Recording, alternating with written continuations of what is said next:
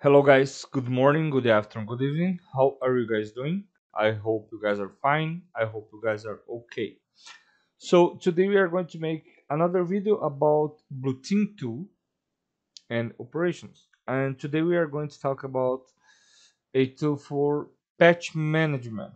Okay, I use this tool in in the in the company I work for. So it's a very nice one. It's cheap and works well. The name of the tool is Patch Manager Plus from ManageEngine. Okay, so I'm already here with the tool. Okay, I already added one computer. Okay, one server.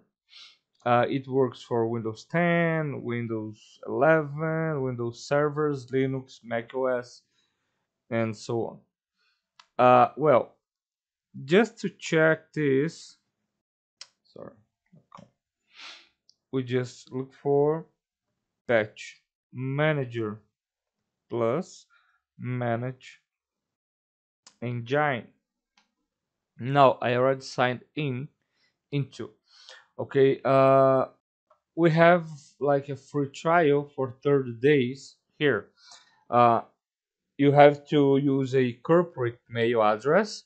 Okay, I already have an account here, so uh, you just press this button and then you're going to the sign up page.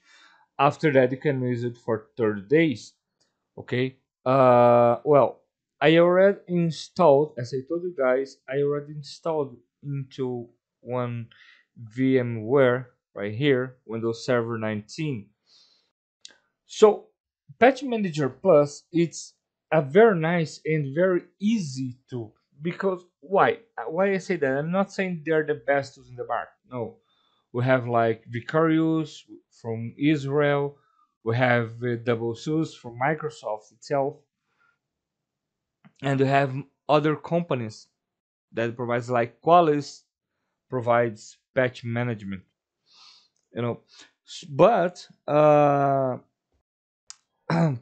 standalone tool, on my point of view, Patch Manager Plus is one of the best tools because we are going to see few videos about Patch Manager Plus. Okay, but here's the home, all right, the dashboard. Here you can see like how many deployment failed systems, how many systems require rebooting, okay, like missing patches waiting for approval, automated patch deployments. We can install the agents through gpo gpos, or just download the executable, or using script. There's a lot of stuff we can do. So network patch status, we don't have because I don't have a network. I didn't configure anything yet. And here we have like missing patch based, right? 120 days, and so go on. Now, if the first thing you have to do before anything like that, anything, we have to go to the agent that we have to download this agent for Linux or for Windows or for Mac OS. All right, as I told you guys, I already did it. I already installed it too because it's too easy, it's too simple. You just have to press next, next, next, and next, and that's all. But there's a trick thing I'm going to show you guys. So download the agent. You can choose the platform, Mac OS or Linux, and then you can put like into a work group or a domain name. Okay, and then it's going to work perfect. Okay, so after that, you just download the agent. It's going to download the agent, and then you can install it on your machine. After installing, you're going to receive a message that there's a computer waiting for right here, waiting for approval. So you just check the computer and approve this computer. Its computer is going to be being managed by you. Sorry. you guys can see here I have full information like computer name, domain name, agent status, last contact time, right? Agent version, remarks, remote offs, logged users. So I'm using administrator as it's a Windows Server 2019. Okay, and if I click into the computer, I can have more information about it. Like, you see, patch scan. We can shoot down from here. We can restart the computer because the agent is already there, and then have patch details.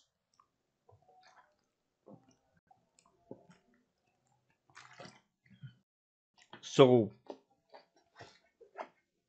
this is before we do anything else. All right, we have the installation agent, remote installation, or using GPO or SOM policy.